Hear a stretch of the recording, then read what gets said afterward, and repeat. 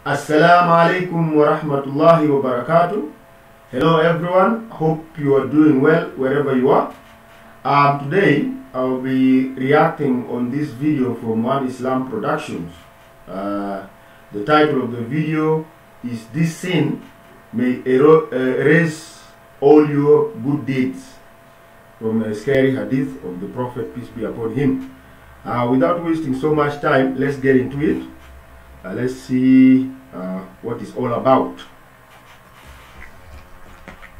Wallahi al-Azim, it is a scary hadith, but I need to mention it because we have young brothers and old brothers and we're all in need of guidance. The Prophet sallallahu alaihi wasallam mentions this hadith in the narrator Thawban radiyallahu anhu. The Rasul says, لَأَعْلَمَنَّ أَقْوَامًا مِّنْ أُمَّتِي, I know people from my ummah, from the Muslims, يأتون يوم القيامة بحسنات أمثال جبال تهامة بيضاء. They will come in the day of judgment with good deeds the size of mountains, glowing bright. So the Rasul says, فَيَجْعَلَهَا اللَّهُ هَبَاءً مَنْثُورًا. And yet Allah Rabbul Izzah will make it disappear like husks of rice. You know, it just blows away in the wind. Haba'am mansura. All their deeds will disappear. So the Sahabi asks, Ya Rasul, describe them to us so we don't do what they do. So the Rasul said, Ama innahum min ikhwanikum. They are from your brothers. Firstly, before we move forward, let just let what has been said here sink in. First of all, imagine yourself on the day of judgment. You come with mountains and mountains of good deeds. You find yourself having all that, but Allah making it disappear like the cover of rice or the husk of rice that is just blown away by wind and it goes useless. I mean, it has no benefits. Imagine that for yourself. Before we even let this video go further, let us just try to imagine yourself going in the hereafter, on the day of judgment, and come with a lot of good deeds back. It is all like blown away, just like wind just blows everything away and you're left with nothing. Just imagine that scenario.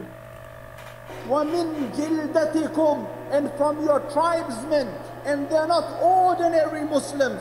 وَيَأْخُذُونَ مِنَ اللَّيْلِ كَمَا تَأْخُذُونَ. They are people who wake up in the middle of the night and pray as you pray. But what is the problem?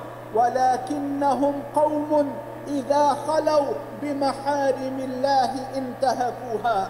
But they are people, when in seclusion, they transgress against the limits of Allah Rabbul Izzah. Think Muslim, when he and she is alone in a room and there's a screen and a laptop and a computer and a phone, they transgress against the limits and boundaries of Allah Rabbul Izzah. The poem says it beautifully. أما استحييت تعصيني إذا ما قال لي ربي أما استحييت تعصيني وتخفي الذنب عن خلقي وبالعصيان تأتيني. If my Lord were to ask me, did you have no shame from me? أما استحييت تعصيني, did you have no shame in disobeying me? وتخفي الذنب عن خلقي, and you kept your sin hidden from my creation. وبالعصيان تأتيني, and you came with your sins to me. You're afraid of a cat coming into your room, but you are not afraid that I was watching. So if your sin, listen to me Muslims, because I need to clarify this. If the sin in seclusion happens out of weakness and out of a slip, and it is not jurra against Allah Rabbul Izzah, that is an ordinary sin.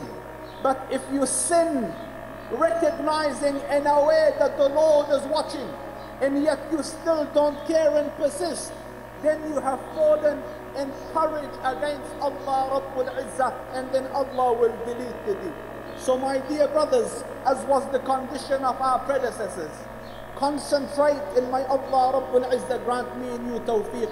Not only on doing the deed and may Allah grant you the capacity to do a lot of khayr, but concentrate on the deed being accepted after it is done, and may Allah Rabbul Izzah accept from me and from you.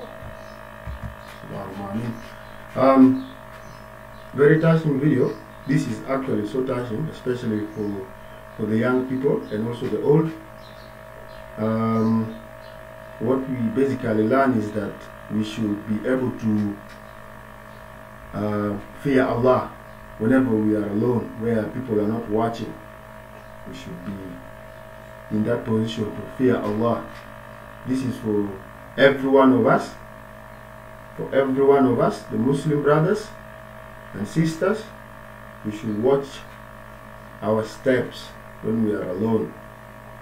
Let us always have in the back of our mind that Allah is watching us. Very important. And with this video, I think I pray that Allah guides all of us and puts taqwa in our hearts so that we are able to fear Him in seclusion, where people are not watching us. And may Allah accept from our good deeds and make it as a means of expiation of the wrongdoing that we are going through, that we have been doing. I hope we have learned something from this video, and give this video a like, share it with a friend, subscribe to my channel, and click on that link button, click on that bell, just in case I drop another video, you are able to receive a clear notification. Thank you for watching. Assalamu alaikum wa rahmatullahi wa barakatuh.